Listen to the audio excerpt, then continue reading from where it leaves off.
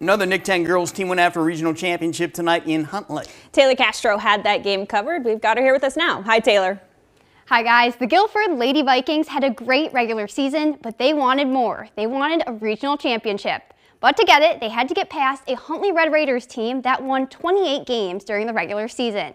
Huntley's also the #1 seed in the Hampshire sectional. Red Raiders got off to a hot start with a 13-9 lead after the first quarter. Then the Lady Vikings shots started to fall in the second. Avery Green in the corner. She had herself a night. Green again, this time she's in the paint for 2. That gave Guilford the 17-16 lead.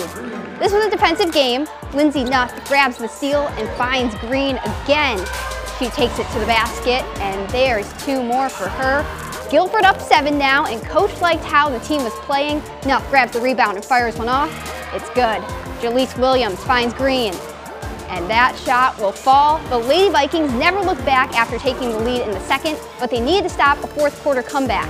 Huntley misses a free throw and nearly gets the rebound, but Janelle Coleman is there to snag it away. 18 seconds left, Guilford up 4. Huntley's 3 is good. 10 seconds left, Guilford up 1 with Huntley at the line. The free throw is no good, and the Red Raiders nearly get the rebound before Coleman and Green secure it. Green makes her free throws to secure the win for the Lady Vikings. The Guilford girls are regional champs for the first time since 1996. Congratulations, ladies. Well done. They're taking home the regional plaque. Guilford beat Huntley 43-40.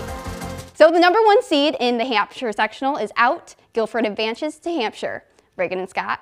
All right, thanks, Taylor. Wow, what a win for Guilford. Now